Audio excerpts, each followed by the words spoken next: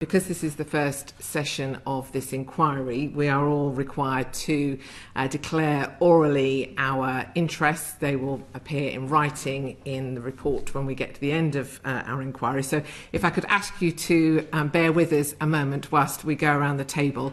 I will start with myself. My interest is that I was an employee of the BBC between 2001 and 2010, therefore a member of their pension scheme, although it's a deferred membership of the pension scheme. Lynn.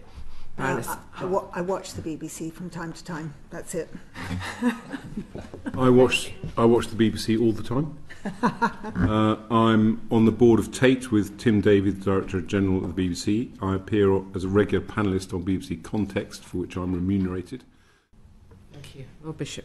I broadcast occasionally for the BBC, for which I receive payment.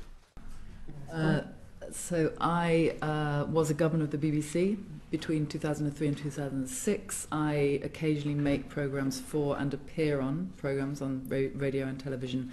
My partner is a freelance filmmaker and cameraman who's occasionally employed by the BBC or by independent companies who are commissioned by the BBC. Lord Griffiths.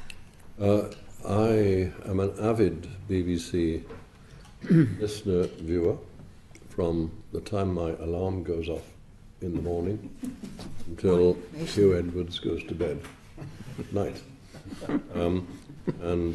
I have worked with the BBC, with their religion department, for 30 years.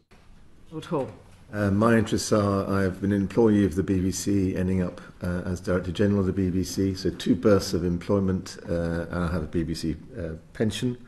Other related things, I suppose, on the board of Channel 4, ending up as Deputy Chairman of Channel 4, also President of the EBU, which is the organisation which represents public service broadcasters across Europe, North Africa, etc., etc., etc., and a family interest in one of the providers to the BBC. While envious of all my colleagues who have, I have no interest to declare.